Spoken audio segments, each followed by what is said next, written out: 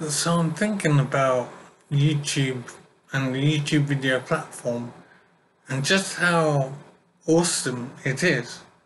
It is an incredibly powerful medium, and its operation is fantastic, and its reach in the human population is enormous. And what I'm thinking is that as brilliant as the platform is, we need to be concerned about YouTube and its operation. We need to be concerned about YouTube policies.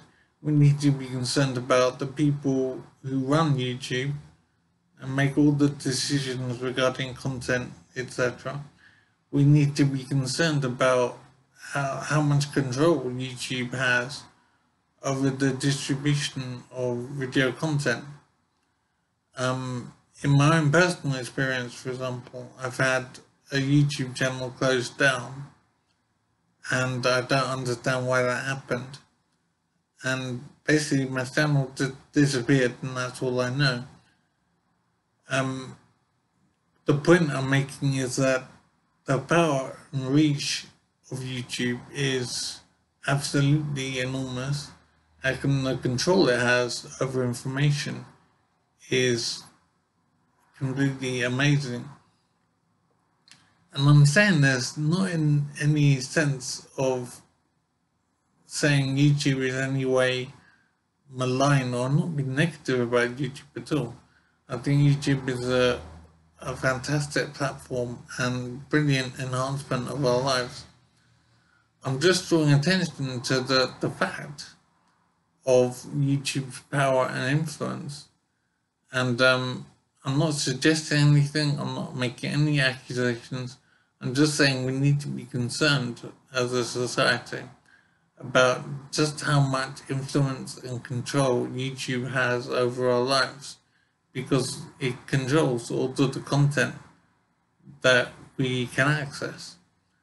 And this is why, for example, comparing YouTube to political parties, this is why we've had multiple political parties like Labour, Conservative, Liberal Democrats to try and compete with each other. We don't just have a single party running the country. That would not be the way to move forward. It would be dangerous for us to do that.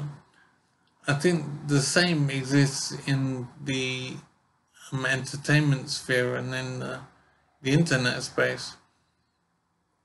I think it is basically not healthy for society to have complete dominance by YouTube in the entertainment space, in the video space. There needs to be a competitor, and we need to move forward thinking that competition is the way we've handled this situation in the past. This is where we have Labour and Conservative. We don't just have Conservative or just have Labour. That wouldn't be healthy. I think the same exists in the video entertainment space. We need to have a competitor to YouTube because it is too powerful as things stand. It is not healthy for society for things to exist the way it does now. And as I've said before, this is not in any way negative about YouTube. I believe YouTube is a great platform myself. I'm just saying that the status quo is not healthy for society as things stand. I don't know how any agency can compete with YouTube because it's too awesome a platform as it stands.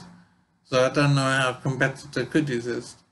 But I do know that it is necessary for us to have a balance in the way we present information to the world. In my own personal experience, I've had a YouTube channel closed down, for example, by YouTube for some reason, and I don't know the reason. The point is that YouTube can do however it wants. And as I said, this is not necessarily negative or malign. I'm saying that the fact of the matter is YouTube controls everything on this platform, and YouTube alone decides what people will see on this platform. I think this is basically not healthy for society, because YouTube has too much reach, too much power and influence, and it is not healthy to exist in the way it does now. I repeat again, I don't know how many times I've done this, I'm not being negative about YouTube. I'm not saying there's anything malign about YouTube. That's not where I'm coming from. I'm saying that the situation isn't healthy. We need to have a different situation, i.e. we need to have a competitor for YouTube to keep things balanced and to keep things working in a healthy way for society. So I hope this can happen in some way. And I also hope that this video can be seen by people. This is the point I'm making. There is no way that I can be certain I'll be able to reach people. And this isn't any kind of accusation. I'm simply saying that it is possible for negative things to happen with the situation that we have now. And so we need to guard against that and create more balance in video distribution in society. It is very important, and it needs to happen quite urgently, I would say.